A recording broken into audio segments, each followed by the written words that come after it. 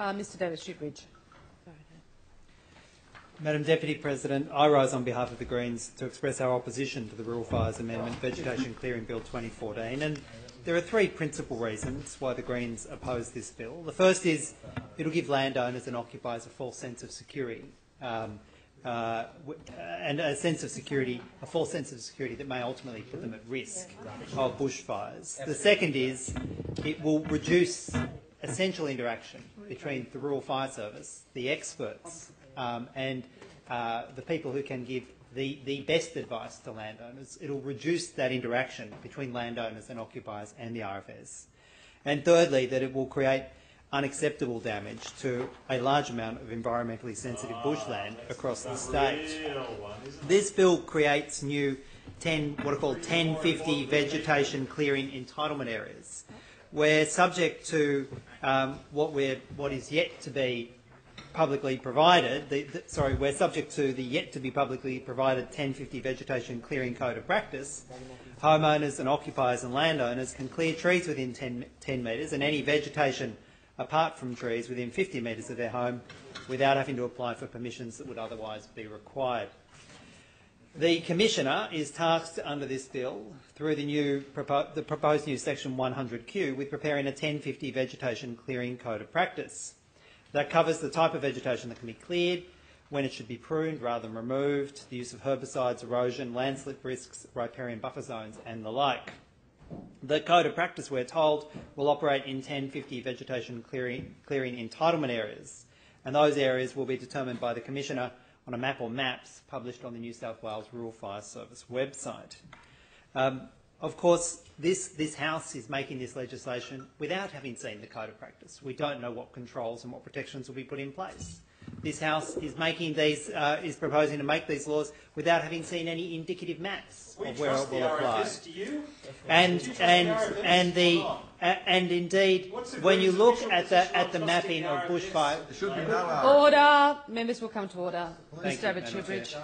When you look at the maps of bushfire-prone land where this could be applied across the state, it covers large swathes of extremely sensitive and valued bushland around the foreshores of Sydney, throughout the Blue Mountains, adjoining the Blue Mountains National Park, in large swathes of highly valued coastal bushland up and down the coast, as well as in extremely important and valued scenic areas across the state, such as the Dorrigo Plateau, around the state. And I note the interjection from the Honourable Robert Borzak that they won't be very scenic once this law passes. And indeed, that is true. That is true. So under the proposed Section 100R, vegetation can be cleared in a 1050 vegetation clearing entitlement area if it is a tree within 10 metres or vegetation within 50 metres of an external wall of a building containing habitable rooms, or what's called a high-risk facility, which is a school, childcare centre or hospital. And indeed, that definition of high-risk facility is used in a variety of other parts of the law regarding bushfire risk. The bill clarifies that it applies only where there is a development consent or other lawful authority for the building. Though habitable is the definition, there is not a requirement that the rooms are in fact inhabited. Section 100S creates a requirement for the Minister to review this division and its policy objectives as soon as possible, 2 years after the commencement of the division. The Minister is required to report to the Premier on the outcome of the review, but there is, unfortunately, no requirement for the outcome to be tabled in Parliament or be made public. Schedule 2 creates exceptions to the National Parks and Wildlife Act for offences that harm or damage threatened species for vegetation clearing in a vegetation clearing entitlement area. The bill also makes a number of other amendments to the Rural Fires Act 1997 that bring employment matters up to date and revise provisions relating to bushfire hazard reduction certificates. This bill is a substantial attack on biodiversity in New South Wales and goes too far in allowing property holders discretion to remove trees and vegetation even where these are not contributing to bushfire risk. The idea that an as yet unsighted code of practice would be sufficient to ensure vegetation clearing is done in a way that protects riparian zones, Aboriginal and other cultural heritage is quite extraordinary. It is also concerning that the government is asking this House to pass this legislation without ever citing the Code of Practice or a draft Code of Practice that will actually give some indication to the government or those cheerleaders on the government benches about how it will be implemented. The Minister's second reading speech identified that there were 30 million hectares of bushfire-prone land in this state. 30 million hectares. That is a worrying indication of the amount of land on which he, his government and his supporters in this chamber think would be appropriate for clearing. And indeed, the statement from the Honourable Rick Collis in his second reading contribution to this chamber made it clear that he wants to go further. He wants to increase the amount of vegetation that can be cleared. He wants to have additional trees subject of clearing. And I note that the Shooters MPs are proposing to put amendments forward to increase the amount of land, and indeed I hear them talking about clearing of national parks in their interjections. Absolutely. And I note the hear from the Honourable Rick Collis from the government in support of that concept of clearing national parks.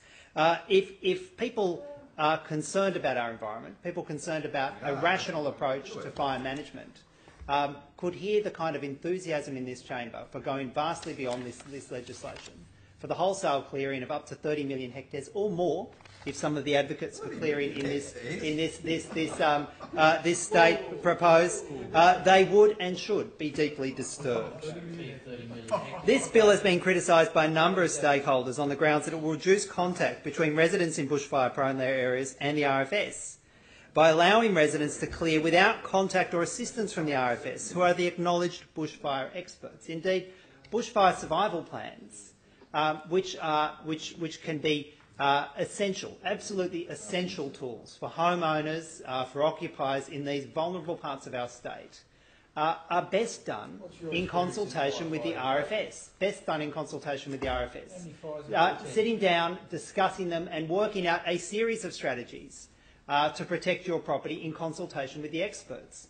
But if this legislation passes, as undoubtedly it will, there will be many landowners who, instead of contacting the RFS and finding out about the suite of measures that will best protect their property, checking on their eaves, having certain water supply in place, treatment to their house and surrounds outside of the arrangements proposed in this legislation, they will not be contacting the RFS because they will have a false sense of security that if they clear in accordance with this 1050 rule, they will have a false sense of security that they've protected their homes and they've done the best they can. They won't have. The best they can do is to sit down and speak with the RFS, ensure that they come on the property and they talk together about the bushfire survival plan that may well be essential for the protection of their home, their property and their loved ones if and in many cases when a bushfire approaches the edge of their property. Also in the second reading speech, it's claimed that the bill strikes a balance between environmental protection and household property safety. Given the fact the bill is all about allowing clearing of property and there are no identified safeguards in this legislation, it's very difficult indeed to see how that could indeed be the case.